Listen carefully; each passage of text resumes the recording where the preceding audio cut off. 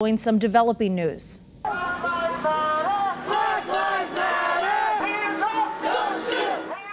Calls for police reform in the capital city in the wake of George Floyd's death. Protesters are gathered outside Hartford City Hall, demanding that city leaders defund the police department. This as the council is preparing to vote on its budget.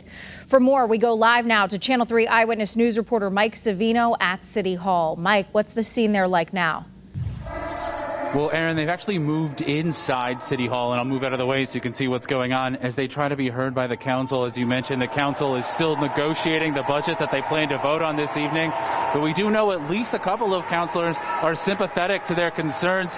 Now, these protesters have been out here since noon today with speeches, chants, and some music and dancing as well, trying to advocate for a defunding of the police department. And what exactly does that mean? Well, that depends on who it is that you're talking to. As I mentioned, some of the Working Family Party members of the council want to propose a 25% cut to the police budget, targeting specific line items, with that money then going to services like mental health needs and other services. But some of the people here just want to completely cut the funding, even abolish the police department, to move all of that money to other services and as a chance to restart, similar to what happened in Camden, New Jersey, where they abolished their police department 7 years ago and put it under the control of the county police department there. But the Hartford Police Department is pushing back, or rather the Hartford Police Union is pushing back, raising concern that this will lead to a rise in crime. And Mayor Luke Bronin, he's proposed a 1.5% cut to the budget. Well, he says that anything deeper will actually hurt the chances